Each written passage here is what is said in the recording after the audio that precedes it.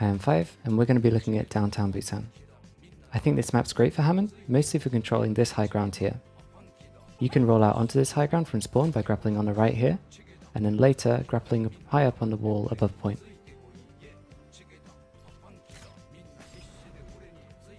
This spot gives you great visibility onto the enemy team, as well as free pile drivers onto anyone trying to contest you. You can coordinate dives into the enemy backline, and split pushes through this choke with your minefield. Having these options and being able to read enemy pushes before they happen makes this the best place for you to be when you have control of the point. So let's say we see the other team going for a push through alley. Rolling from the front is quite telegraphed and rolling from behind risks being too slow, so what I like to do is drop onto the balcony and then pile drive through the window. This means you still have your grapple if you need to run away or reset to the high ground. Careful using minefield in alley because a lot of the mines will get stuck in the air. And if you are going to roll through alley, grapple high up on the wall to get enough lift on the other side for a pile driver. So this time let's say they push coast. This is a much longer route, so you get a lot more time to set up what you want to do without risking your team being run over in the meantime. You can roll through from behind and disrupt the push before it happens, or you could wait to pile drive at the choke once they arrive there. There's a way to squeeze in a pile drive after you roll through from behind here, but you put yourself at risk to any form of CC. And as much as there's a massive death pit right by this choke, the players pushing are rarely in range to be booped off. When it comes to fighting on the point, I've seen a lot of players try to boot people off by grappling the middle pole here. This can work, but you can get a much shorter trajectory to the edge by grappling the corners.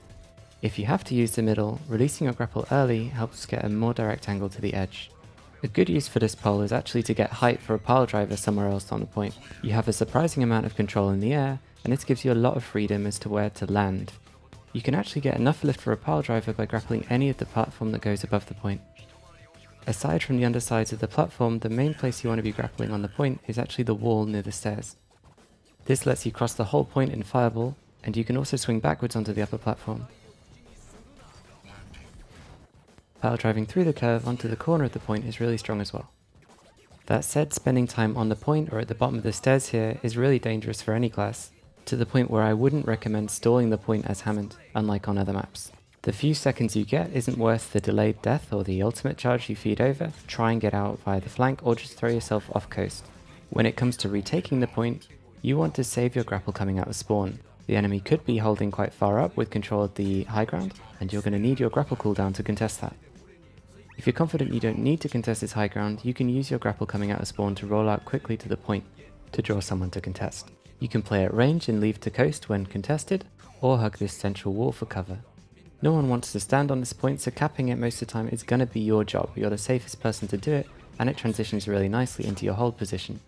I'm not very good at fighting in the open between the chokes on this map, but you can pile drive under this platform like you can near the point, and so long as you're comfortable taking different routes to this health pack, pretty much the only one on the map that's any use to you, you should be alright.